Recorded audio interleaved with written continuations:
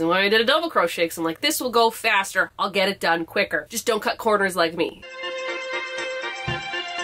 Hi there, Michelle here, also known as Fancy Dinosaur Tea Party, and welcome back to my channel. In today's video, I'm going to be redoing a project that I did months ago because I didn't like it. One of my very first crochet videos on here was me trying to make like the strawberry cardigan, where I showed you guys how to make the actual strawberries. Well, it was a thrift flip, so I didn't make the cardigan. I just took an existing sweater that I had thrifted and just added the strawberries on it. I just didn't like it. I didn't like how that sweater fit. I never liked how that sweater fit. It just hung weird, like the way it was shaped, and it was not heavy, but it also just kind of like just drooped. I don't know. I just didn't like how it fitted on me. I took it apart and made it into balls of yarn. This was the sweater. It was the sweater, and now it's this. So I took all the strawberries off of the cardigan, and this is what they look like now. They're all in this bag, so I don't lose them, but I feel like I've already lost a few. And I don't know if I'm going to need more or less, because now I'm going to actually make a cardigan out of all this yarn. And look at this. This yarn is so old, and it's been like in that shape of the sweater for so long that it's like this. I will admit that it took me a while to actually untangle the sweater because I think it was knit. It wasn't crocheted, obviously. I did have to cut some of the yarn at some points because it was just way too knotted. But I think I got a lot out of it. I think in total I got like 5 balls of yarn, various shapes. I think this one was a lot bigger, and then there was like a few this size, and there was a little tiny one. I just kind of went in sections, so if I took apart an arm, that was a ball, the other arm was the other one, the front, the back, all that jazz. I just really wanted to do something different. I wanted to actually make that cardigan, so I wasn't too sure if I was going to make this a video or not, and I decided to make it a video. So I already started it. But don't worry, I will fill you in on the process. What I ended up doing is I made an arm, another arm, the back piece, a front panel like this, and I just did double crochets. I think if I were to redo this, I'm not going to redo it again. I kind of wish I did single crochets. I think it will be fine once you add the strawberries on it, and once I add like the wrists and all that, I think it will turn out okay. I usually make the granny square cardigans, and I made 2 so far, so this is the first one where it's just like a single panel. To get my dimensions, what I did was I really like the fit of my black and white checkered cardigan, so I just did some math, which I don't like doing math, but I did some math where I calculated how big one square is, how many squares per part of the cardigan. Say for the front panel, it was 5 squares down, 3 squares across. Each square was like 4.5 by 4.5, 4.5, say this way times 3, 4.5 this way times 5. You get your calculations. Like, listen, it'll be a lot easier for you to do. You won't have to do all the math unless, you know, you want it to be a different size, but I will let you know what everything is. So don't worry about that. You will get the dimensions of what I've done, not have to go and do the hard way and do math. This is all I have left of the sweater, and I still need to make the front panel, and I think this will be just enough to make the front panel. Don't know. So in this tutorial, I'm going to show you how to do the double crochet. I'm going to show you all the measurements that I have for my whole entire thing. I'm going to show you how to attach it, how to do the cuffs, how to do the bottom, maybe add some buttons, I don't know. In this video, I'm not going to be showing you how to make the strawberry because I've already done a in-depth video on how to make a strawberry, like how to crochet a strawberry, so I will be linking that below. So this is just for the cardigan part, but if you want to learn how to do the strawberry part, check out that video. I think that's it, so let's get right into making the rest of this cardigan. Here are the measurements for my cardigan. For the front panels, I chained 37 across. In total, you're going to have 19 inches top to bottom and then 12 inches side to side. For the back, I chained 85 across. When I was done, I had a total of 19 inches up and down and 27 inches side to side. For the arms, I chained 54 chains across. When I was done, I had 19 inches up and down, and then I had 16 inches side to side. And of course, I definitely suggest you taking a screenshot of this so that way you have it if you decide to make this cardigan. For this project, you're going to want to use your yarn of choice and your crochet hook of choice. I'm using the 5mm because that goes with the weight of my yarn. Again, if you're using a thinner yarn, then you will go with a smaller crochet hook, and if you're using a thicker yarn, you'll go with a bigger crochet hook. So it all depends. Read the packaging of your yarn. I'm going to start off with a slip stitch. So grabbing my tail, I'm going to loop the working yarn over my fingers, twist it like an X, and then I just switch my fingers like that. So I can take the tail part and just pull a loop through. So I have my tail here, working yarn there, insert my hook, then I'm gonna pull tightly, and there we go. Here's the thing, I've already made all my pieces. Now, because all my pieces are already done, like they're already done, I'm just showing you an example of how I made them. I'm gonna start off by chaining 20. So to chain, I'm gonna yarn over, pull through. That's 1. Now you just gotta repeat that 19 more times. 2, 3, 4. This little row here doesn't belong anywhere on the cardigan. It is just for demonstrating purposes only. So say your chain is 20, you're gonna always wanna add that extra chain because otherwise your ends will be like all wobbly and you don't want wobbly ends. So that's why you always add an extra chain when you get to the end, because then what you do is you're gonna skip it when you come back. So now that we've made that extra chain, I'm going to skip it. That way our ends aren't wobbly. So I'm gonna yarn over, skip that extra chain, insert my hook, yarn over, pull through 1, yarn over, pull through 2, yarn over, pull through 2 more. Then yarn over, go into your next chain, yarn over, pull through, yarn over, pull through 2, yarn over, pull through 2. And you can see my chains. That's what it's kind of looking like. And then I'm just going to continue this all the way down. Once you make it back to the end, you're going to chain 1, always chain 1, loop over, and I'm gonna turn my project. Again, I'm going to skip that extra chain that I had made. So do you see up here how there's like all these little V's? You're gonna go through both of them. So not just one, you're gonna go through both. So I'm going to yarn over, insert my hook, yarn over, pull through, yarn over, pull through 2, yarn over, pull through 2. And then I'm just repeating this step for the rest of my project, and that's it.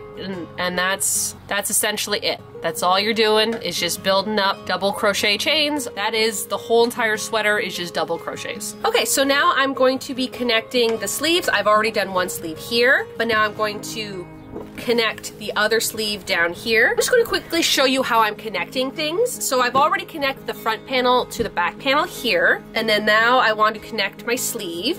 I'm going to be doing it so all the rows are facing like this way. As you can see, like they're going this way. On my arm, there are 54 chains going across. So 54 divided into 2 is 27. So what I do is I'm going to be counting 27. So that's 1, 2, 3, 27. I can't find the proper thing. So I'm using an earring I have to show me that this is the middle. So right here is my middle. And because this is obviously the middle, I'm just going to take this, go through here, lock that up. Then I know that these two pieces have to be matching. And then to attach it, I'm going to be doing a slip knot. Insert my hook, pull through. So to attach them, I'm just inserting my hook here, here, loop over, pull through everything, and that's it. And then I'm just gonna insert my hook, loop over, pull through, insert my hook, over, pull through. And that's it. And you're just gonna continue doing that all along the edge.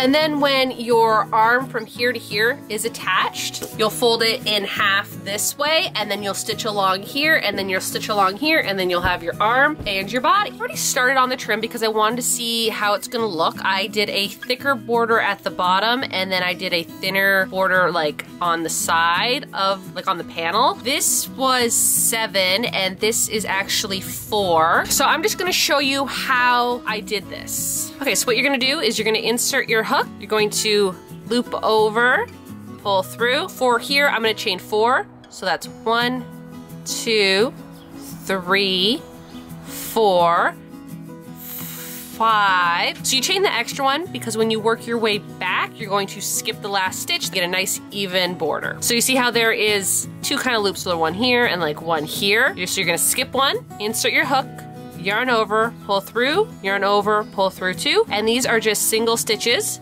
You're gonna do that 3 more times, so you have a total of 4. Because this is a side, so I'm not getting like those nice loops like I would if I was working like this way, I'm just gonna put it in the next little hole here, yarn over, pull through, so I'm slip stitching, doing that again in the next one, yarn over, pull through, slip stitch, and then I'm gonna skip the 2 slip stitches that I just made, and I'm gonna go into the top little loop here. See how there's like one side of loops, then there's the second side of loops? I'm going in the top row. I'm gonna insert my hook, yarn over, pull through, yarn over, pull through 2. I'm gonna do this so there's 4. Okay, and then again, adding that extra stitch before I work my way back down. And working my way back down, see how the stitches are? I'm working on the stitches that are away from me. So I'm sitting like over here. These stitches right here are facing me, whereas these on this side are facing away. So I'm gonna skip that 5th chain that I did, insert my hook into this, just 1, not 2, right?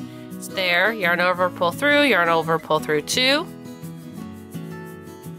And then I'm gonna do the same thing, insert my hook, yarn over, just a slip stitch there, insert my hook, yarn over, pull through everything, slip stitch, and that's basically it. So you're gonna keep doing this process all the way around until you're done. Another thing that I realized the last time I made a cardigan, I just wanna show you really quickly over here, is you see how these are looking, how there's like these little kind of puffs almost, and then on this side you see the stitches here, but over here they're just kind of like little puffs. And you're going across, you want to make sure that your outer layer is facing up and then your inner layer, so the inside of whatever you're making, is facing down, because you'll get these like little stitches here and you don't want that on the outside of your work. You want it to look like this. So that's just a little tip that I learned the hard way. So now I'm going to go into the cuff. So the difference between the cuff and the border, so instead of when you get to the bottom, you slip stitch, and then you go back and you work your way up, back down, then slip, slip, back in. What I do to get the nice kind of like tight sleeve, see how like it's kind of like it tapers in? So exact same steps we did to make our chain. What's difference between the cuff and a regular trim is in the regular trim, when you get to the bottom, you slip stitch, work your way back into your trim. Whereas in the cuff, you're going to slip stitch, skip a stitch, slip stitch, skip a stitch, slip stitch, and then work your way back into the trim. Work my way back up again, so I'm skipping all of these little slip stitches I made. Same process as the border. You chain your extra one, then you work your way back down. And then when you're back down here again, I'm going to skip, slip stitch, skip, slip stitch, skip, slip stitch, and work your way back up. Skip those 3 slip stitches. And that's basically it. So as you can see, it's kind of tapering in, whereas this is nice and flat. The cuff, it's really tapering in because it's pulling all of the yarn together, whereas the border is nice and flat because it's just laying flat. So now I'm gonna work on the buttonholes. I gotta admit, I don't really know what I'm doing because I've never done buttons before. So now that I've gotten to the bottom of here, I'm going to do my 2 slip stitches like I would on the border, because this is still the border. So instead of going like stitching back up into this, I think I'm going to chain 3. 1, 2, 3. Chain 3, so it's equivalent to like 1, 2, 3. And then I'm gonna go into the 4th up here, yarn over, add 1, and then I'm gonna work my way back down, kind of repeating the process that we've already done for the regular border. Just a bunch of single stitches. And then I'm gonna do my slip stitches, work my way back up. That's the little buttonhole that I've made. I think it looks okay. I'm not really 100% sure how to make buttonholes, but this is how I'm gonna do my buttonhole. All I did was, instead of attaching it back here, I just made a new row, attached it up here, and then chained my way back down, and just continuing doing it like that. And I still need to buy the buttons, but that's essentially it. These are the buttons I bought. They're 1/8 of an inch. To attach them, I'm using my white yarn, and I'm using a yarn needle and just doing a crisscross pattern on the button. Then I'm just knotting the 2 strings in the back once I'm done securing the button.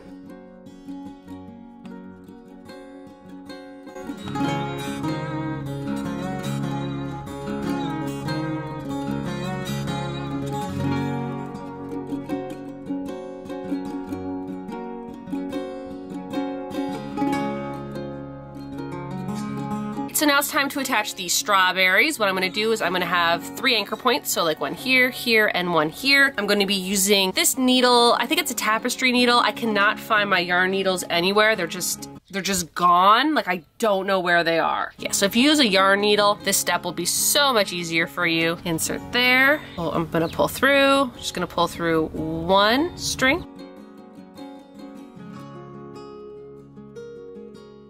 I'm gonna flip it over, take my yarn needle off, double, triple tie it, and then it's gonna look like that. All depending on your knit. You probably could just do it with your hands. You might not even need the needle. Like, you can just go like this. One here, another one there, and then like pull tightly. So it just all depends. Like, you saw how easy it was for me to do it without the needle, but if the needle helps you, you can definitely use the needle. And now I just have to finish attaching all the strawberries, and then I'll show you what it looks like when it's all done.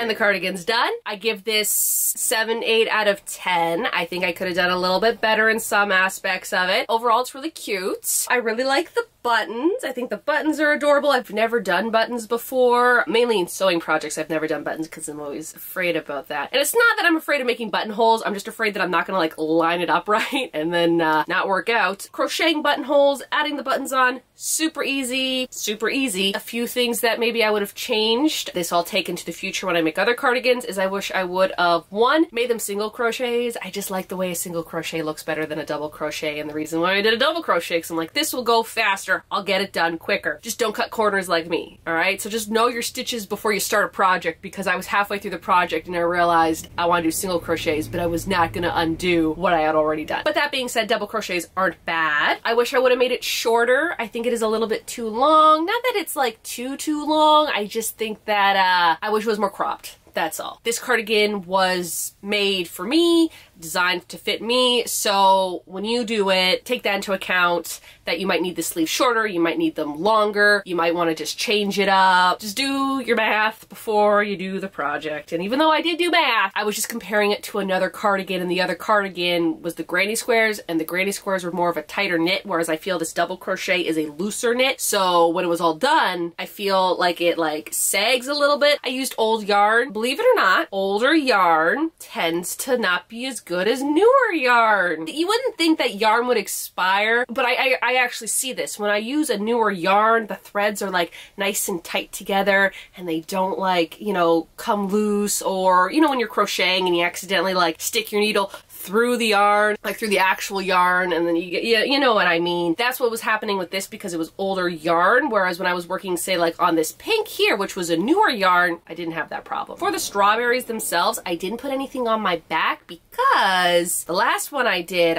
put them on my back, and the first time I sat in my car and I leaned back, it was uncomfortable because the strawberries were pressing against my back and it just drove me nuts. If you want to put strawberries on the back, go for it, but it may or may not be uncomfortable. So I'm going to answer this question right now because I get it a lot, even though I do put it in the description of how much yarn I've used, what yarn I've used for this project. I do not know. So if you ask me, I do not know. Whatever a sweater, how many balls goes into a oversized sweater is how much yarn I use. I took apart a sweater that I didn't personally make, so I don't know how much the person used in it to make the cardigan. When I tell you that I have no clue how much yarn went into this, I have no clue how much yarn went into this. Maybe 3 balls of yarn? I don't know. I'm sorry. I don't know the answer to this. It's just little things that I noticed after the project that hopefully this video will answer those questions for you. So if you do this project, you'll know that I'm like, oh, I wish I made it smaller. I wish I used a different like crochet stitch. I wish I would have done single stitches, all that jazz. So hopefully I answered those questions. I think that is it. So if you are new to my channel, you like sewing, crafting, but mainly thrifting, why not subscribe? You can also follow me on my Instagram, which is also Fancy Dinosaur Tea Party. I think that is it. So y'all have a good day now.